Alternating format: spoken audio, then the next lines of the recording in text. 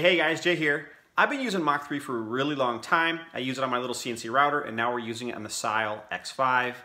But it's a pain in the butt jogging the machine using the keyboard, so I bought a little wireless MPG, manual pulse generator, little pendant. I bought an XHC one, which is the same company that makes the Ethernet-based motion control card for the Sile, but it just isn't accurate. It'll jog the machine okay, but when you really want to start getting super accurate, say 1/1000th of an inch, it just doesn't kind of correlate. You don't get one click for 1/1000th.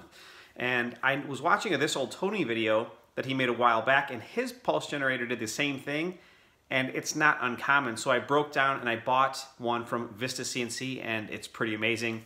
And without giving it away, I'll just let this video roll, and we'll see you in the next one. Bye-bye. This is my little Sile X5. You can see it's running Mach 3. It's got a little wine rack style tool changer, and overall the machine's been working pretty good. I jogged the machine to location using the keyboard, and it's a pain in the butt. And I've been swing indicating about 6 work offsets on one of my main fixtures. And it's really a pain in the butt to kind of fast jog the machine and then step it over, 1/1000th of an inch at a time.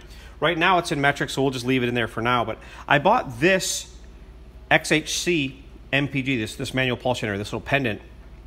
And overall, a lot of it works really good. We'll hit tab. You can see that right now it's on step mode, but if you hit continuous, it goes to continuous, step goes to step. When you change all of these little settings here on the dials for the step increment, it changes accordingly. So 1.0, 0.1, 0.01, 0.001, you would never use that in metric, but still. So 0.01, that's about 5/10 for the Imperial guys. It's a 1/2 thou. And then you can select X, Y, and Z right here, which is fine. We'll just use X. Here's my problem. When you start to jog this thing, it's not accurate. So right now, it shows us at 10 thou, 0.10, and we're only at 0.04. 0.20, we're at 0.13. 0.30, we're at 0.19. It's just brutally inaccurate. It just doesn't do the job well. And so I'm going to shut this off real quick. I broke down. I really wanted a nice pendant. I bought this one from Vista CNC, and this thing is like, oh my goodness, I can't even begin to tell you. Right here, you select step or velocity. You hit this button, so it's 0.01. And so let's just see how accurate this one is.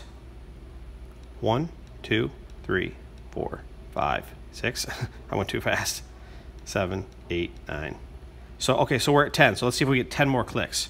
1, 2, 3, 4, 5, 6, 7, 8, 9, 10.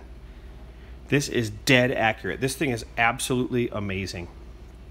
And so it's got an E-stop. It's got X, Y, Z, and ABC if you have that. It's got step and velocity. So if you choose velocity, you can just jog the machine. The faster you jog it, the faster it responds. You can set your work coordinates. You can zero out the machine. You can start and stop the spindle. So you hit the spindle button, and then you hit this right here. The spindle comes on. Hold this. I started it and stopped it on accident, but you get the idea. This thing is now 120 bucks, almost 300 bucks. There's no comparison in price, but I'll tell you, if you have a Mach 3, if you have a machine that you're using for business and you're running Mach 3, if you're running a CNC router and you don't have to set work offsets accurately, or if you don't have to jog the machine, if you only have to jog the machine to within a 100,000ths or a millimeter or so, then it doesn't matter. Use an Xbox controller, use one of these cheap XHC controllers. But if you're doing precision work and you need to hold sub 1 thou accuracies, and you're setting work offsets with extreme precision, then by far, man, go check out this Vista CNC.